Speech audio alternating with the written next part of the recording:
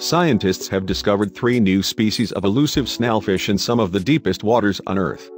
An international team exploring the ultra-deep Atacama Trench in Southeast Pacific discovered 3 types of fish, since dubbed the pink, the blue, and the purple Atacama snailfish, swimming 6,500 to 7,500 meters down. The experts say these unusual creatures are remarkably well equipped to live in such a harsh environment, with a mostly gelatinous body that would collapse on itself when brought up to the surface.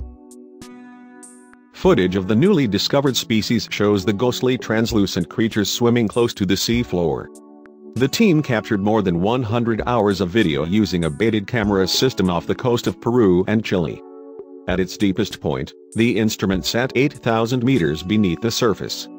The Atacama Trench stretches nearly 6,000 kilometers long, and over 8,000 meters deep along the west coast of South America. Here, snailfish, from the family Lepidae, are at the top of the food chain. There is something about the snailfish that allows them to adapt to living very deep, says Dr. Thomas Linley of Newcastle University.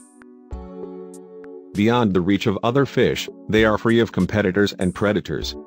As the footage clearly shows, there are lots of invertebrate prey down there and the snailfish are the top predator. They seem to be quite active and look very well fed. Their gelatinous structure means they are perfectly adapted to living at extreme pressure, and in fact the hardest structures in their bodies are the bones in their inner ear, which give them balance, and their teeth.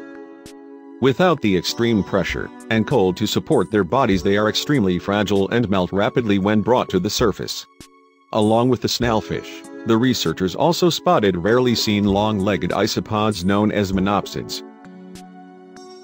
These unusual creatures swim backwards and upside down, using paddles on their belly to propel themselves. They can also walk along the seafloor like a spider.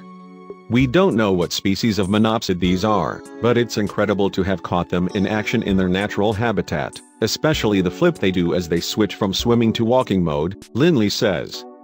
The latest discoveries will be discussed at the 2018 Challenger Conference at Newcastle University this week.